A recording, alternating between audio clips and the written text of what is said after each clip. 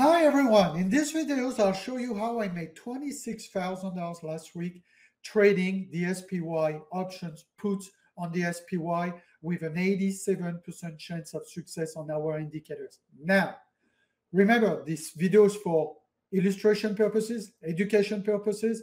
It is my account, it's not a promise of what you do, it's for you guys to learn some mistakes that I've learned over the years that can help you. This video also shows you that I should and could have made $60,000 in that trading day because the options went from 80 cents, everyone, to $6, 7 times the money. But instead, I decided to layer safely, go from the 0 DTE to the 7 days, 14 days, 21 days. Let's go deep. Hopefully, you learn a lot of good stuff. This is stuff that took me years and years and years to master, and hopefully, they'll help you. Let's go deep now. Put right there, you can see on the left, went from about 70 cents, 90 cents, all the way to $7. That was 7 times your money. I had about $10,000 on it. This could have been $70,000 profit right there. Instead of keeping this one all the way, all day, right, I switched to safer ones that expires in January, right, just to be on the safe side. So it was a good day, but I made some mistakes where I could have been like a crazy killing days. So first off, let's look at what was the logic of taking the short. Well, you can see this is an SPY chart. This is the head, double top. This is the shoulder. This is the shoulder that we have between 2001, 21 and 22, right? And now we have our tools, our power indicator, probability power indicator that are designed with a patent and a utility and copywriting and etc. and etc. So here it is a visual tools to help you right away make decisions that have a over 66% chance of success. I was looking for a short. I was looking for a short at the edge of the probability power box rule of third, which by the way is absolutely free for TradingView. Look at the description below. We offer it absolutely free. Check below on the description on your YouTube. And I'll tell you, it will tremendously help you for your position trading and your long-term investment. It works with daily time frame and on the premium package. It works on every time frame, 5 minutes, 10 minutes, and there's a return on investment. Now, when you overlay that with the premium real-time calculator, we had an 81% still as of today for a short to happen in the market. So when we open to the edge, look, if I put a replay here, and I go to the top of the bar towards the top, we had an 87.9% chance of success of a short. So 87.9% chance of a short. Plus the power trend box, which is net buyer, net seller, institutional volume, had institutional major retail volume down, minor volume down, and institutional up with an overall careful arrow that tells you we shift from going up to neutral. Usually this is the time where you look for a rejection. So I knew at this edge, also with the red institutional zones here at 456, that 456 to that 465, this is where it's going to happen.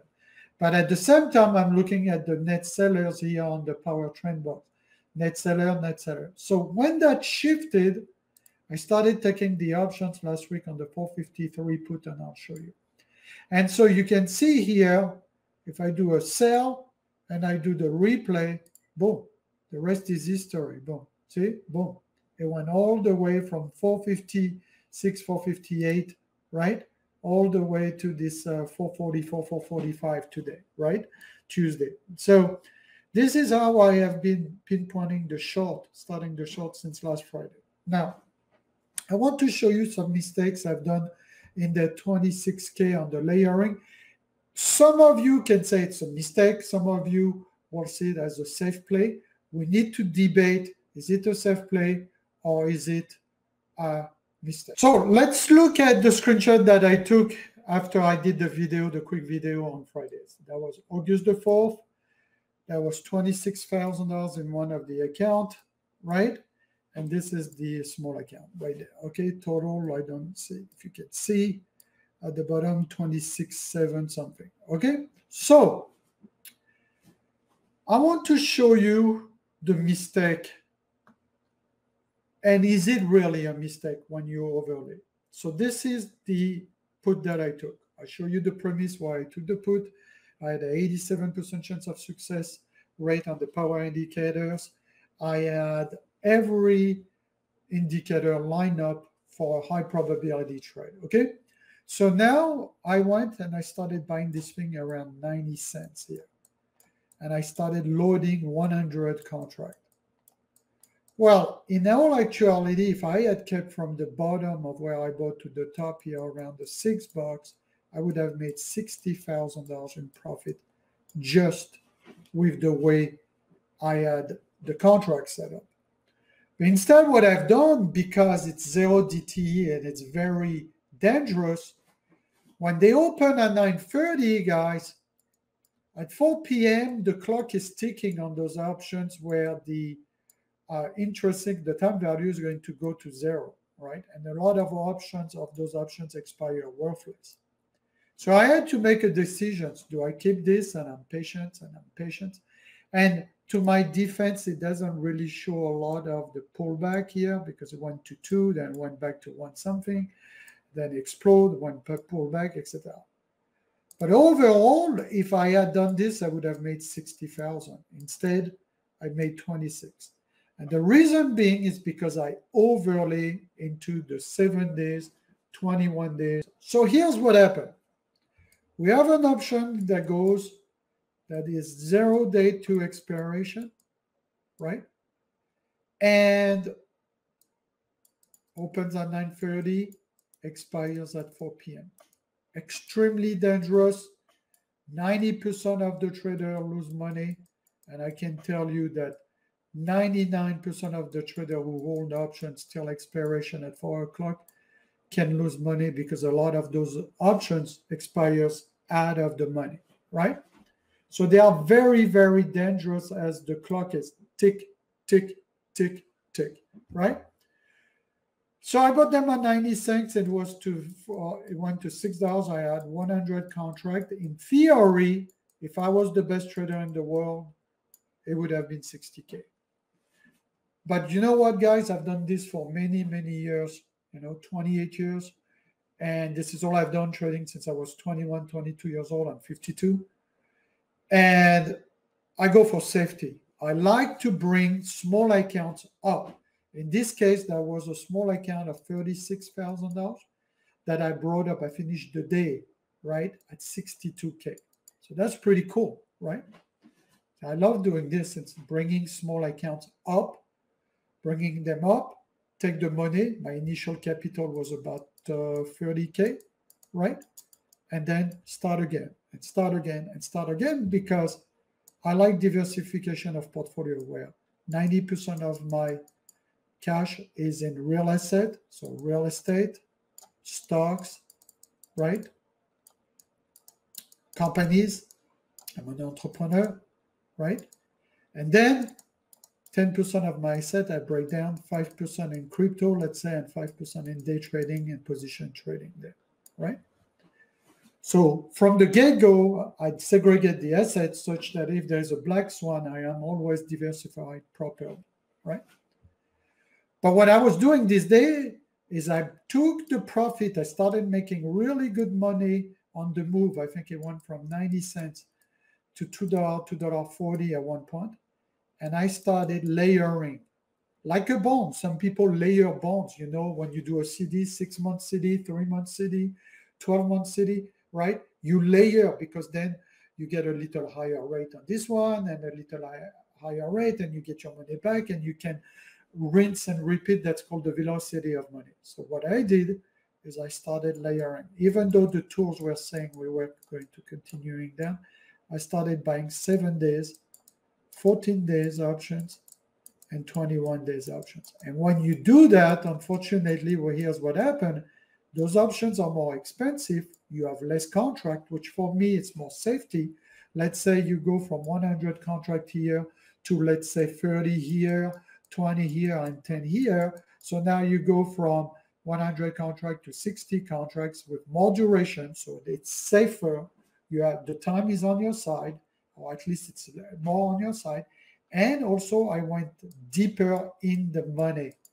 So those were 453s here, puts, but then I moved here very, very deep. I did 455s, 460s, 455, 460s. So because more money, less contract. And what you're doing like this is you're trading the potential of the $60,000, which, by the way, remember, it's a very low probability that it's going to work. It's very rare that a trader can go from the bottom to the top, which I've done, and I wish I had done in that case because I have the experience. But instead, I chose the safety, and by layering the safety, I made 26K. Now, I'm going to tell you, all of this is kind of psychology because, look, let's say erase everything. If you go back to my screenshot, you'll notice, if you look and you pay attention very carefully, that at the end of the day, it did not matter because, look, I just went over the weekend with only 367 delta negative. So all I've done is traded higher duration, deeper in the money for safety, but that was not even to keep them over the weekend because I kept only 367 delta short over the weekend, which I think I kept the January 2024, over the weekend. It's just that I did it for safety, right? But if I had gone over the weekend, now it's Tuesday, we just made a new low this morning at 344, 345. It would have been better to have the 14 days and the 21 days and the January 24. So the point of the matter is never go over the weekend on options that are 7 days or less. This is not going to help you. So hopefully this video was helpful to everybody, in between the tools, in between the probability power indicator, my experience, and overlaying properly. I was able to make that, but it was not the best ROI. I could have made and should have made a lot more money, because I do have the experience. But with age comes safety. And I prefer safety, especially when I grow a small account, because now I have $62,000, which, by the way, I took $5,000, which I sent into my personal bank account. And as I grow the account, and I pay myself, and I withdraw some money for other investments, right? I slowly but surely grow the account at this point, and I don't be a cowboy because 100 contract on the SPY is a lot, guys. It can go like this. If it goes up once against you, you lose $10,000, guys. And I add to my winners, which gives me a good cost basis and a safer entry. So hopefully this is helpful, guys. This stuff takes years and years and years, of refinement to be good at them. But I'll tell you something. Trading the SPY and be really good at trading the SPY and overlaying directional SPY. I prefer puts and always on the downside. For a lot of reasons. We watched some of videos on our YouTube channel, Day Trading Zones, that explain why I like puts better than calls, because the volatility and the VIX is on my side. When the market tank, fear goes up, volatility goes up, it holds the options, right? But I'm telling you, if over the years you're able to do asymmetrical bet, be good at one contract, be good at two contracts, three contracts, I'm telling you guys, this is the way to grow small accounts to big accounts with small amounts of money. I call that asymmetrical bet. Same in cryptos. If I buy a Matic at 50 cents, 40 cents, and it goes to $1.23 and I can hold it forever, it's an asset that is asymmetrical. So I love those asymmetrical bets only if you play small size, you grow small accounts, because taking big accounts and blowing everything is not fun. Segregate the accounts. Think about segregating the accounts the way I do it for my own account with my own family. 90% in long-term investing, asset, companies, real estate. 10% I grow and divide between day trading, swing trading, right, and cryptos. Take care, everybody. Hopefully that video was helpful. And don't forget, if you want the free probability Power Box Rule of Third, the one that has the blue, gray, and purple band. You can download it below, and if it's helpful, we would appreciate your likes, comments, and reviews. Take care, everybody, and have a great week. Stay